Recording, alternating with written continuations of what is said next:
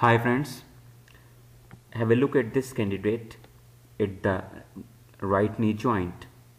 It is quite swollen, and this condition is from last 5 months as said by the patient.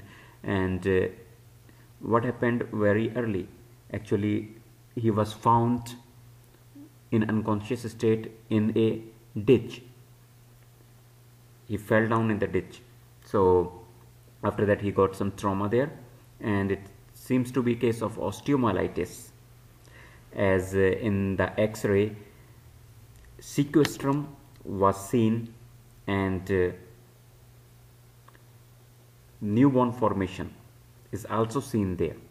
The newborn formation is known as involucrum, and the dead piece of the bone which gets separated from the normal bone is known as a sequestrum, which is also seen. Condition becomes quite complicated and quite difficult to treat, and sometimes those sequestra, they also convert into a tumor which is known as the osteoid osteoma.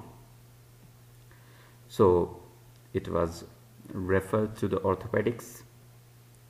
So this is how here you can see the osteomyelitis of the knee joint looks like, and the x-ray which was shown here, they were not of very good quality.